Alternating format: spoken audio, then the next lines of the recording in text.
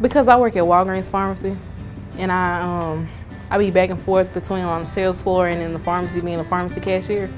So I was like, that should be a good career for me to choose. It's different, because I'm actually learning.